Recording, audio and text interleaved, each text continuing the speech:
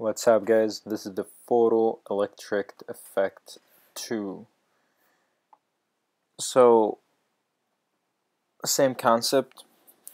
What's gonna happen is we got a work function of 2.7 electrovolt.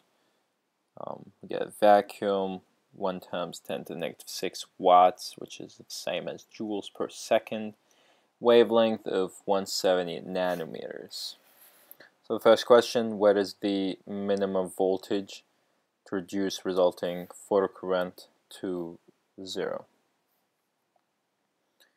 So basically what we're going to do, let me zoom out.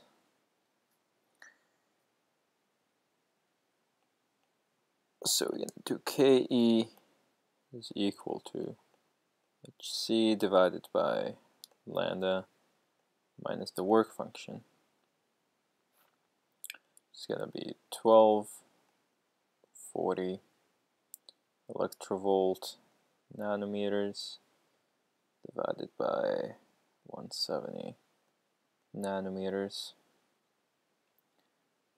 minus the work function 2.7 electrovolt.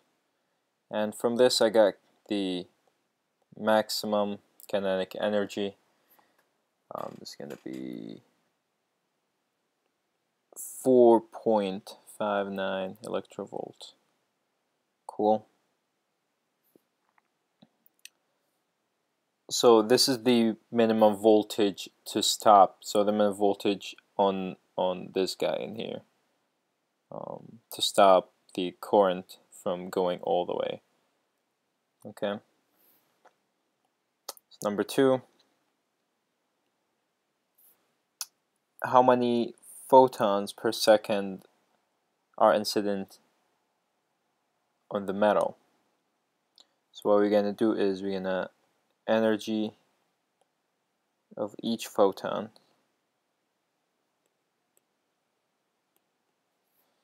is going to be hc divided by lambda, and we get 1240 divided by 170. It's going to be 17.29 electrovolt. So that's the energy of each photon. And then they told us in here that the total thing is 1 times 10 to the negative 6 watts. Okay. So what we're going to do, we have the total that's coming in, which is 1 times 10 to the negative 6 joules per second.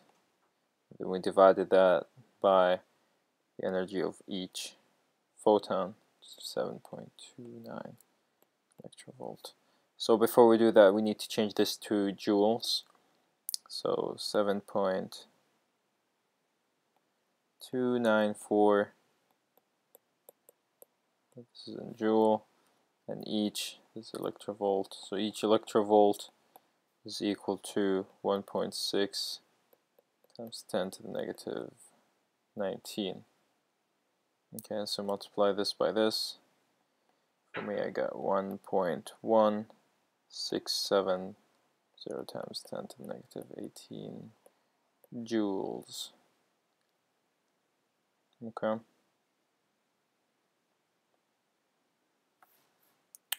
So when we divide this number, let's actually take this out and put this instead of it.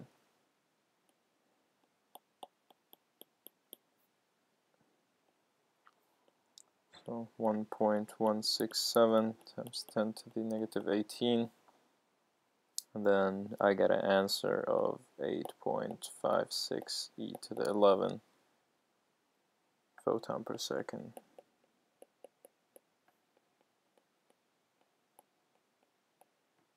Cool. For number 3, this one's a little bit tricky. This is a little bit weird, but let's get to that. Anyway, so they want amperes photocurrent in amperes.